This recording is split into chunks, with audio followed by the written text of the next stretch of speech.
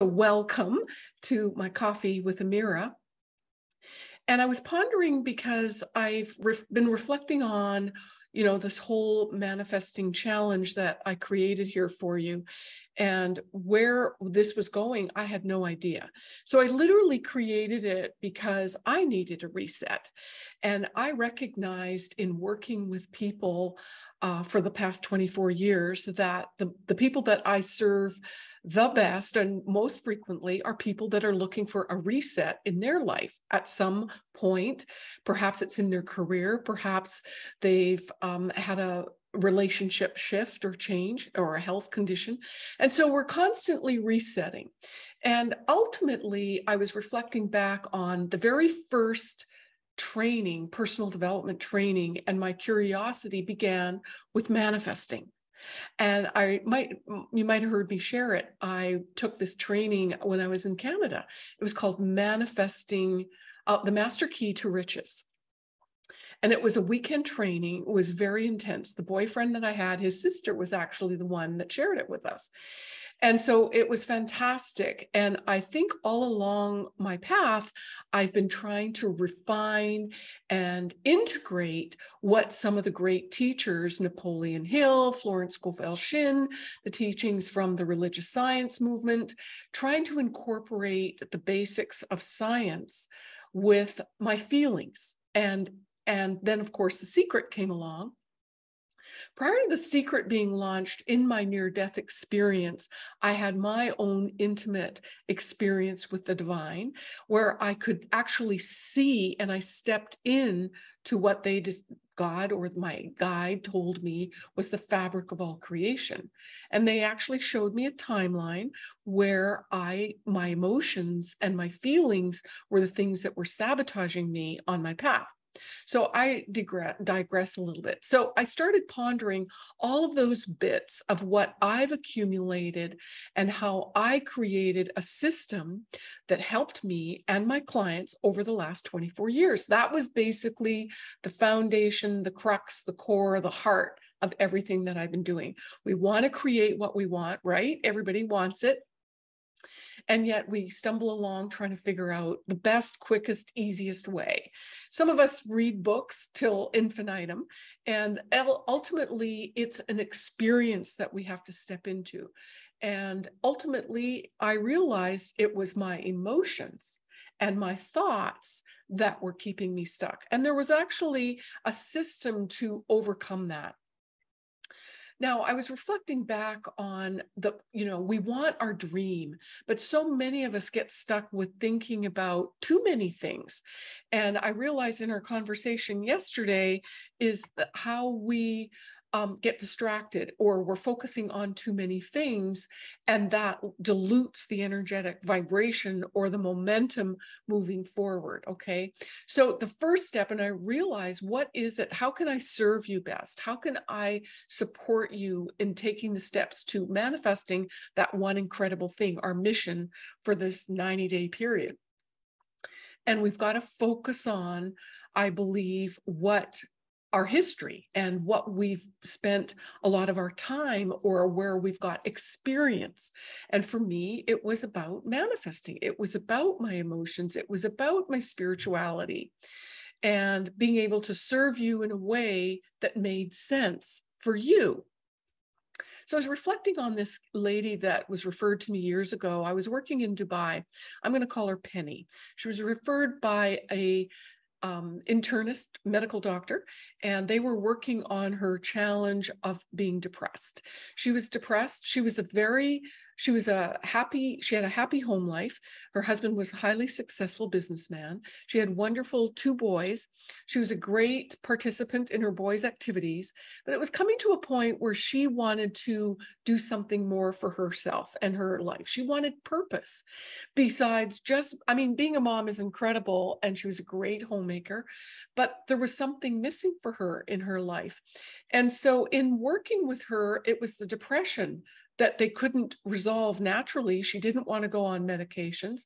And so we continued doing the process of looking at the energy of where her blocks were. So it was about the fourth session I had with her, and I could see this energy and frequency that she had a passion around cooking. And I mentioned to her, I said, do you like cooking? And she just flew off the chair. She darn near hit the ceiling in my loft apartment. And she goes, I love cooking. She was just coming unglued. She was just so excited about it, right? Now, here's the catch. I said, well, that's it. That's your purpose. And she was like, oh, no, no, no, no. I'm registered at Stanford. My family is well-to-do. We have these expectations.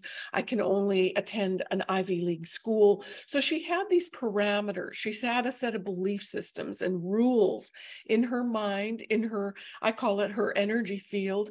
All the way, everything she did was based on that set of belief systems and structure she had for herself. And she had blinders on. She had blinders on potentials and possibilities. Now, I want to say that Penny was a great manifester, and she was very creative, and she was continually coming up with ideas. Now, here's the downside with that. When she'd sit at the dinner table and she'd present this new great idea for a business or some project, and it was like the perpetual eye roll. Everybody was like, here we go again. Another idea that she's never going to complete. And so she had this fear of whatever she did she wasn't going to finish it. And so that was part of her fear, even registering with Stanford, is she was like, if I commit and spend all this money, then I will stick with it. I will do it. I will do it. And then it'll be a big goal, and my family will, respect me. They will appreciate me because, wow, I got this degree from this Ivy League school.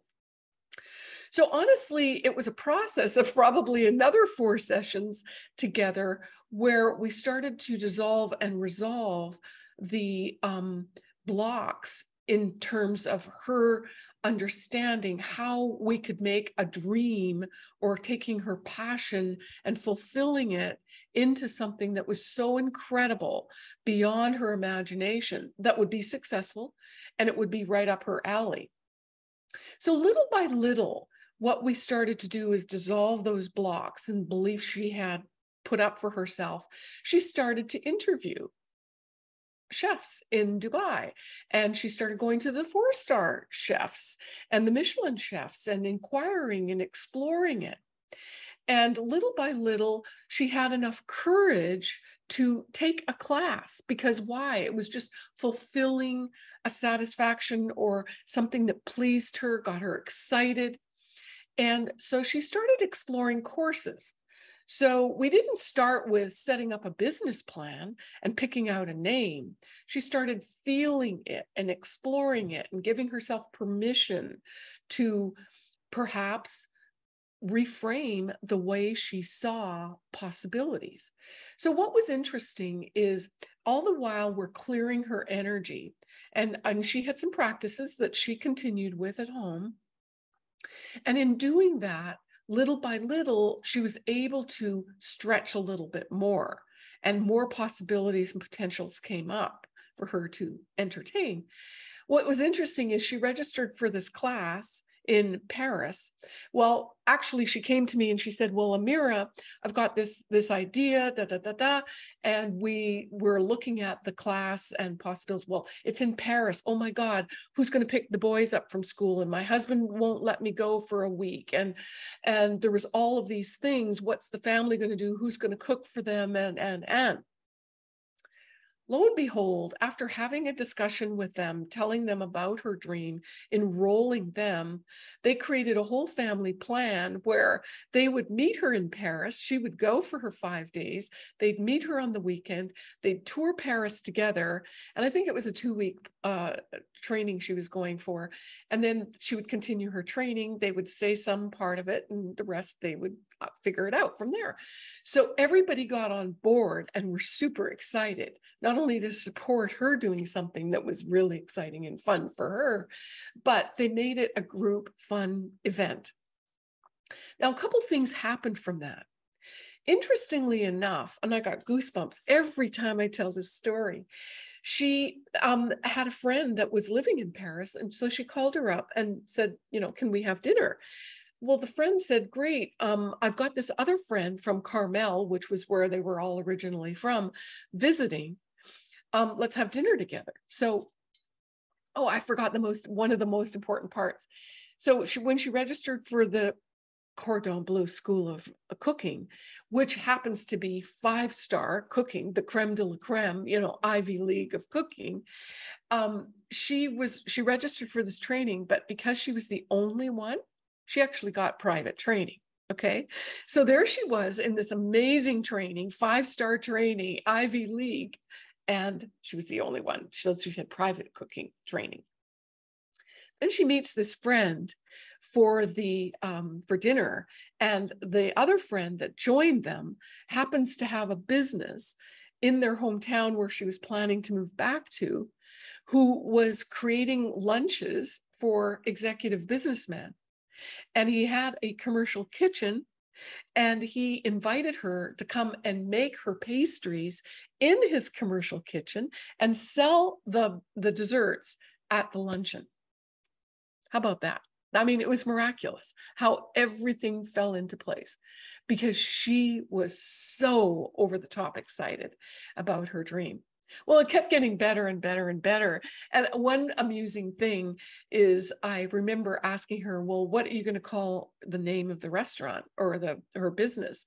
And although she was going through a business plan, the whole thing started evolving as we worked together. And when she shared that with me, it meant it was the name of her nickname as a kid. So here it meant dessert in her cultural language. And yet she picked that name, but it was the nickname her family called her as a little girl. So she was living her dream without knowing it. She embodied that dream. There was something deep within her that, because she had passion for her desserts as a little kid. Okay, so I'm sharing this story because we often have these blinders in what we see as a potential or possibility for ourselves. As we're all coming back to this, trying to recreate ourselves in a new normal world, we're figuring it out and doing things different. Even myself, creating this manifesting challenge has been a little bit messy. And here I am being forced to speak on the fly with you and share. And this has been uncomfortable, quite honestly. And so I'm doing something different. Even my setting today, I created something different. So I'm inviting you to look at where can you create something different for yourself. It's the same Amirah. I'm showing up in a different seat, okay, and presenting it in a whole new way. So I'm going to open it up now, and share with you, or invite you to comment on that or ask me any questions. I'm here to serve you in refining, defining your purpose, perhaps, or what's your next step, or in focusing on our one incredible thing, what's the first priority that we can set in motion to bring forth more of who we are and fulfill, love ourselves, and be in honor with our purpose, our intention, what we're all about, getting clear. So welcome. Was there anybody that wanted to add to that, comment on that, ask something that you want to share?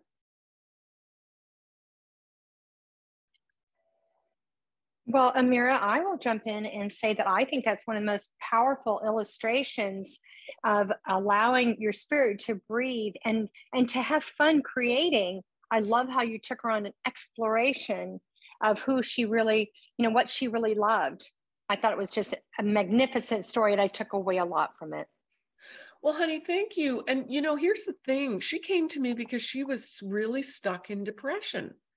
She couldn't think her way out of the box. She wanted to sleep all the time. She would drive the kids to school, pick them up, but the rest of the time she was just moping around. And so her and her doctor couldn't get her out of it. So we weren't looking for, yes, she wanted purpose, but the first priority was she was depressed. She knew there was something wrong. She wasn't herself, right? So how do we get to finding our purpose? We have to clear the energetic blocks. And that's why I created the tools and why the practices are up there. And quite honestly, I'm guilty of just throwing you guys into the practice, just driving in it, getting messy, trying to figure it out. But I wanted to give you the bath. You just need to clean up, right? Because that will open up the next step. Hopefully, some of us need a little bit more, and we want to talk about it with someone, and I can assist you with that. But the whole point is, if you're listening to this, just go ahead and start the practices. They are very powerful tools.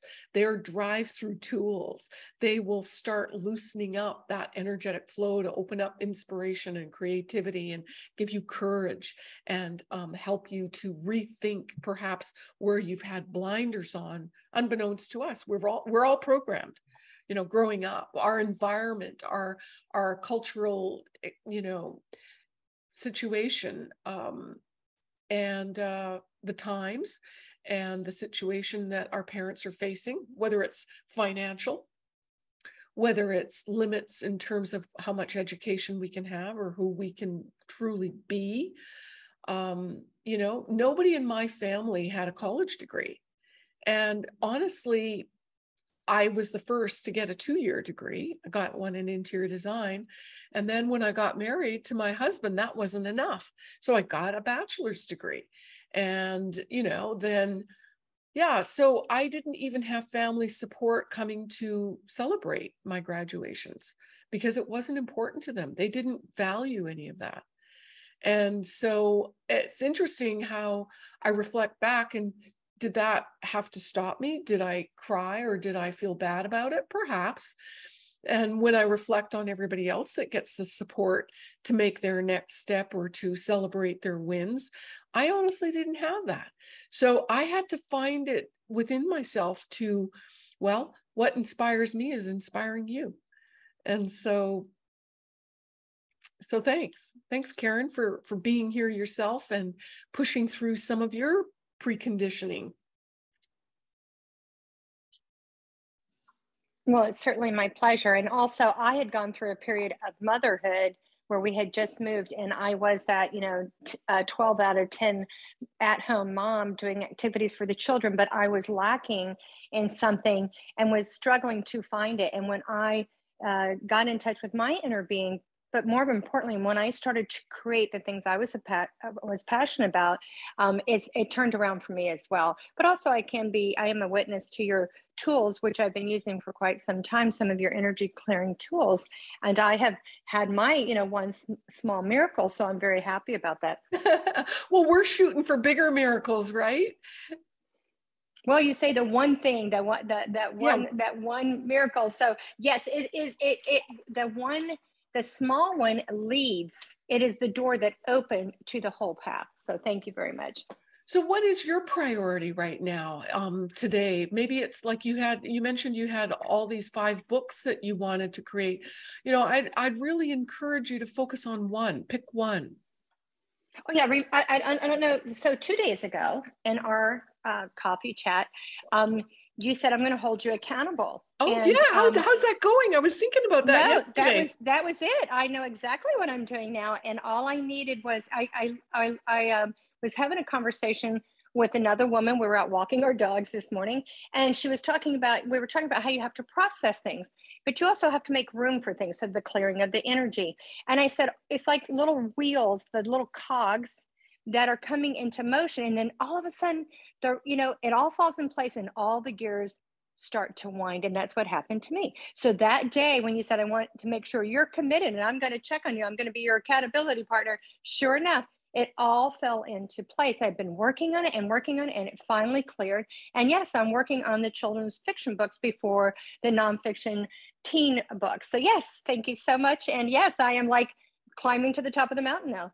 Awesome. Awesome. Just being on a track. And that could change, right? You could change. There's no rule that you have to stick with it. But until we commit ourselves to one thing, then, I mean, yeah, we're going to have some other things that along the way that need to have some boxes checked, etc., and take care of things. I've got other projects on the go. And this whole thing is helping me get clear. Like, what can I serve you with? How can I help you get more clear? Right? Well, and like you said, so I learned many years ago, taking an art class at the University of South Florida when I was 19.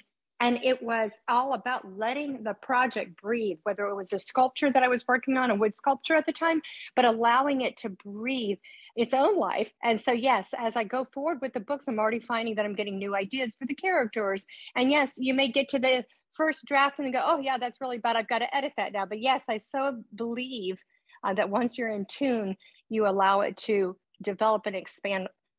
Yes.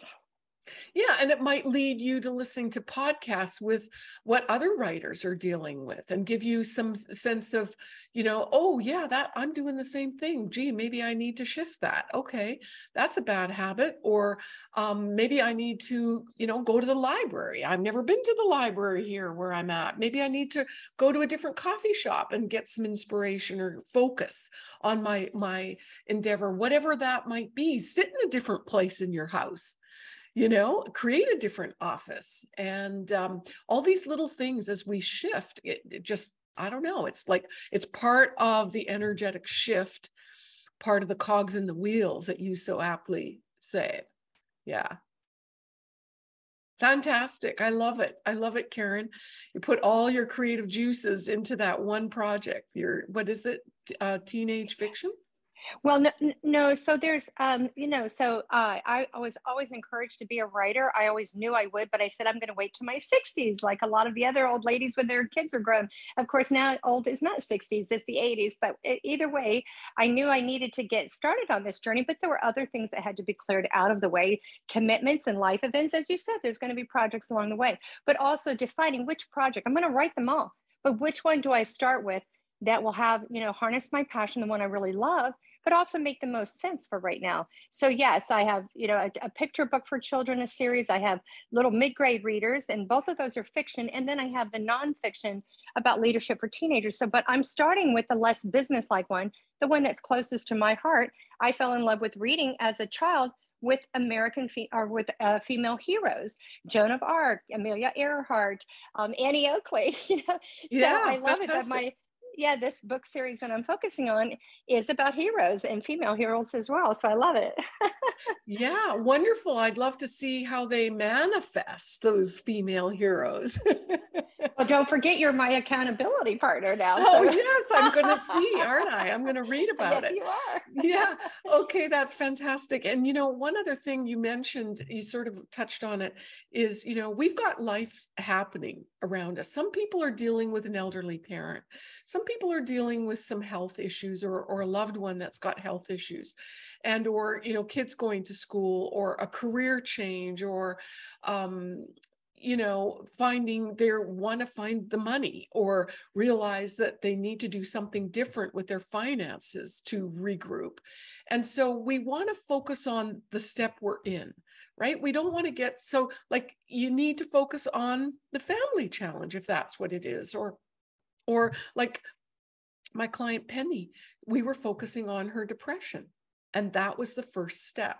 We couldn't think about what the life purpose didn't present itself quite yet. We weren't ready for that yet, right? That was way too much to take on.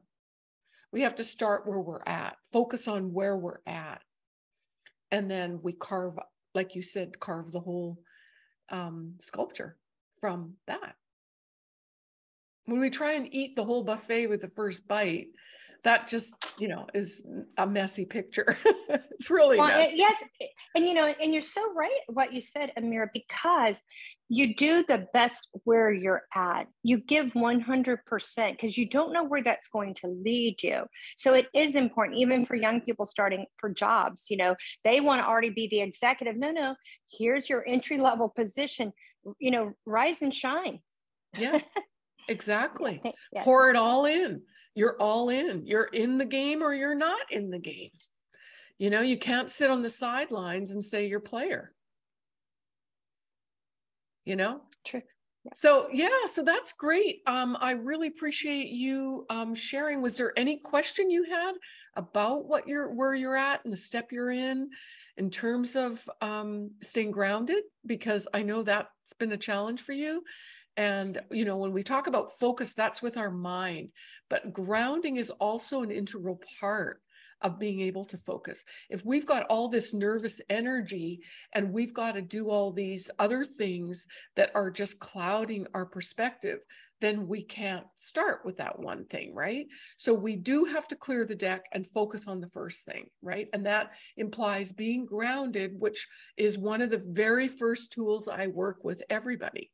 And if you want to know more about the tools, Stress Buster is, you can go to my homepage, amirahhall.com. There's a free download for the Stress Buster. You can sign up for my newsletter where I'll share all these tips.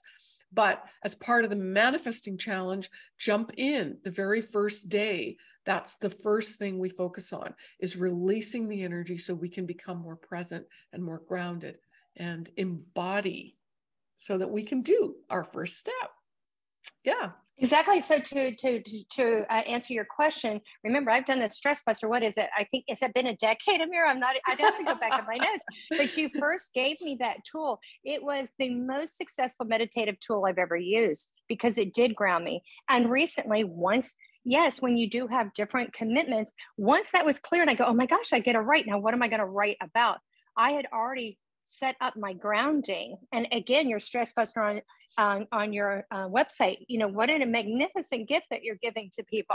So yes, I've got the grounding and it's clearing and staying clear. So once I start to hear a message, sometimes it's that one intuition that answered my question. I can get up for the day and go.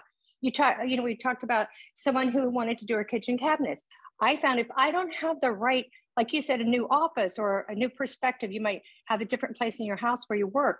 Until if you look at it, you go, well, what is keeping my energy stuck that I can't do that project? I've got a couple sitting around my house as well. And it's like, okay, I'm just not really into it. I either need to pack it up and just wait till the right moment and trust that it will come. Or I need to set up, I realize I can't spread out. Or I need a place where I can have a work environment that's more conducive. So yes, so thank you so much, because I do heartily recommend people use that Stress Buster exercise you have online. And yes, I use it very well. Thank you. Oh, well, I'm so happy to hear that. When you keep doing the same thing over and over, sometimes we need to shift it up. But it is part of my 7 basic tools that I teach all my mentoring students. And once we get those principles down and integrate them, you don't have to listen to the recording. You can just sit and do it, and aligning with those earth energies and cosmic energies that remind you that you are energy, right? And keeping that, we haven't been trained. Our monkey minds are thinking about our to-do lists, and everybody's pulling on us all day long and what they need, right? So we have to get disciplined with that. So it is a practice. It requires some discipline. It requires us to build a level of focus, and we start trusting that process. And that trust builds into courage to taking bigger and bigger steps.